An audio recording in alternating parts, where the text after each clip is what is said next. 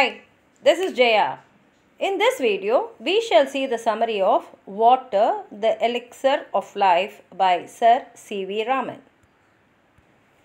Chandrasekhara Venkata Raman made revolutionary discoveries in the field of light scattering.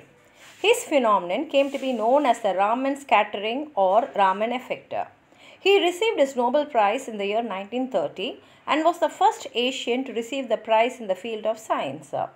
He received the knighthood that year, which enabled him to add Sir in front of his name. He was awarded the Bharat Ratna Award in 1954. Sir C.V.RAMAN has emphasized on the importance of the world's most common liquid. Man has been searching for an imaginary elixir of life for ages, but the true medicine is very near to our hands. It is the simple water.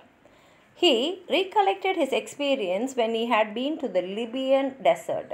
He draws example of the Nile Valley civilization to show how one side is the most fertile land on the earth, while the other is a sea of billowing sand without a speck of green.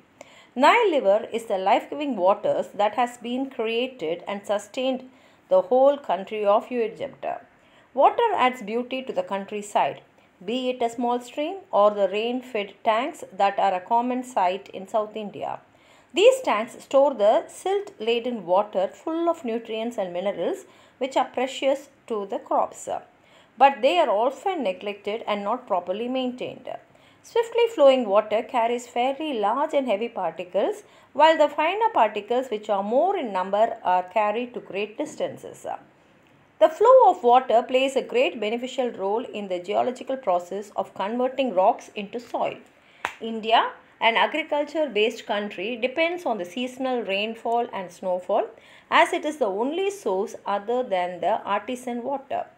Conservation of rainwater becomes a huge responsibility when soil erosion is not checked.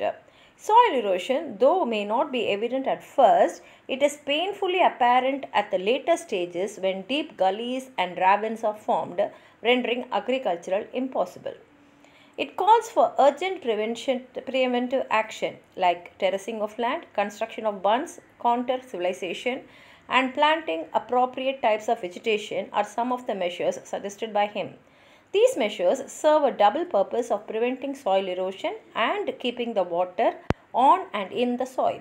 He also brings in other benefits of water like using boats for a cheaper transport system and hydroelectric power which can uplift rural areas of India. Water is both the most common and uncommon liquid. The investigation about the nature and properties of water will always be of the highest scientific interest. This is what Sir C.V.RAMAN says. If you have anything more to add on to what I have said, please write it in the comment box.